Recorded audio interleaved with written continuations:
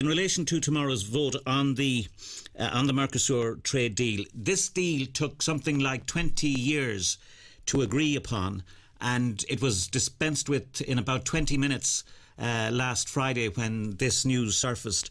And can I suggest to you that instead of giving it serious consideration, what you're doing tomorrow is simply embarking on that populist route for which you're famous, putting down this vote, knowing full well you're not going to get support for it, and it goes nowhere. Well, you can suggest that, Aidan, but you could also just suggest as well that we've had Fianna Fáil and Fine Gael in government, and that neither of them have stood up against this deal. This deal didn't just happen upon our land on the table. This deal has been worked for the last 20 years.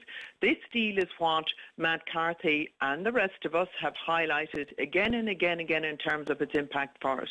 And now we have a government coming out saying that we're going to do an impact assessment report.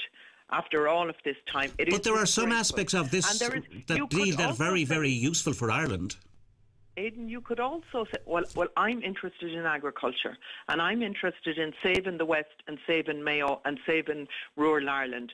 And the suckler cows and the beef producers in the West of Ireland and in Mayo are going to be absolutely slaughtered with this agreement if it goes away. Now, Phil, we have been lied to. I am so angry. I've just come from a meeting with the IFA, and I told them I have never been as angry about anything as I am about this deal, because there's been double dealing done, and we have been sold out once again.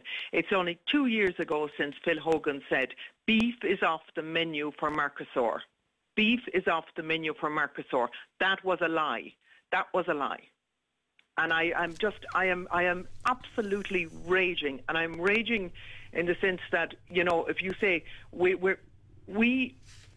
think that this is just so important and so important for farming, because it actually combines in terms of what's been happening with the beef industry.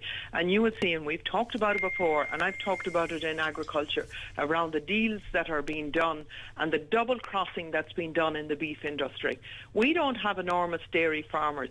We don't have enormous, we don't have fantastic land in Mayo and the west of Ireland. Farm families are struggling. And this is just absolutely the government turning their back on them. And the reason we have this vote tomorrow is that we want to call the government out on this. There is no reason why they shouldn't support this motion to give to ensure that there is a vote within the Dáil. And the reason that this is important is because the minister is saying that it is her understanding that it's a mixed agreement. Now, if something is a mixed agreement in the EU, it means that each of the member states has a veto on it.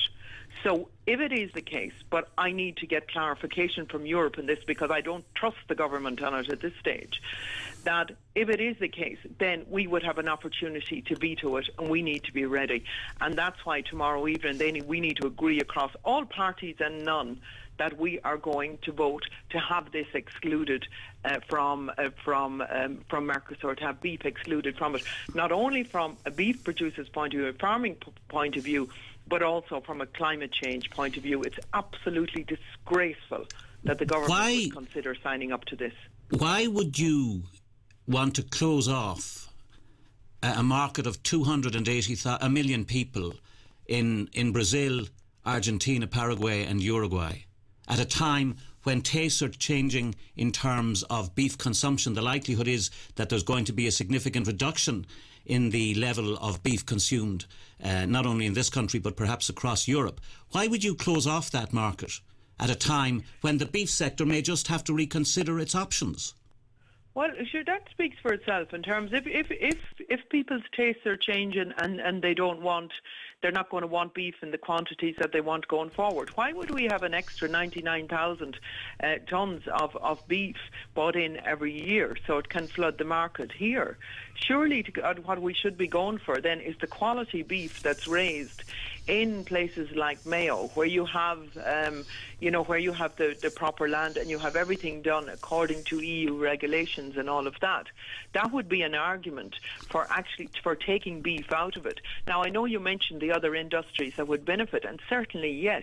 So that's why we want the beef measure taken out of it, as was promised to us 2 years ago. So there's nothing wrong with Mercosur if the beef element is gone? Sorry? There's nothing, you have no difficulty with the Mercosur trade deal if the beef element of it is gone? Well, that's my priority. That is my priority in terms of the beef. I know it will also have an impact on the poultry industry, and I think we also need to look at that both in terms of beef and in terms of poultry. But I do think it needs to be taken out because, Aidan, can you imagine the rural Ireland or imagine Mayo without agriculture? You know, we cannot let this happen.